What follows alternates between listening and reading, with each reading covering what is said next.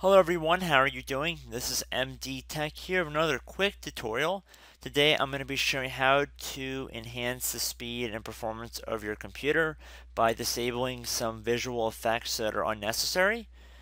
So there's a lot of effects you take for granted when you're using a computer almost every day.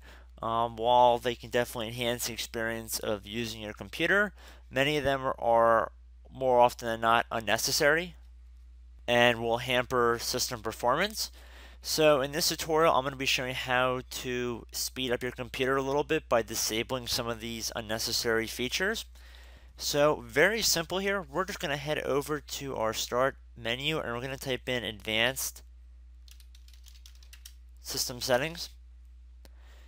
And we're going to left click on the best match option here. Now underneath the performance section, we're going to left click on settings. So at this point we have four different options here. We could have Windows choose what's best for your computer, which will have a mix of some visual enhancements and it won't have some enabled. It'll have some of these enhancements enabled and some not. We could adjust for best appearance, in which everything on this list becomes checkmarked.